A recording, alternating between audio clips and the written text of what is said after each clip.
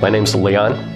I'm the men's pastor at Salem First Baptist. I'm Patrick Frost. I'm the middle school pastor at Salem First Baptist Church. I attended our sportsman's dinner event, and I heard that Gold Beach also had an event that was very similar. Praise God for the event, the Wild Game Dinner they had at Gold Beach. It was so exciting to hear the number of volunteers, the number of people that came together, and the number of people that trusted Christ. What really makes it cool that you have these two churches that did very similar events but are hundreds of miles apart, that we are both working for the advancement of the kingdom of God. We had cards that they would respond to, and 64 men said they'd like to know more. And some of these men actually trusted Christ as Lord and Savior. There are people in our communities, adults of all ranges of life, who are seeking the truth, and that these outreach events are working. Look at the events. What event is a sportsman's dinner, wild game dinner, or any other event that is an opportunity for people to come and see Jesus? No matter where we live,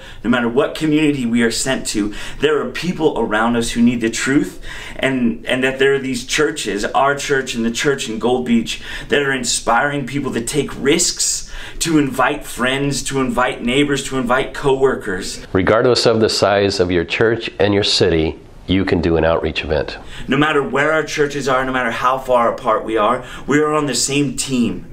And we are not working for our own glory, we are working for the glory of God. And we are working so that people can know the love of Christ and so their lives can be changed.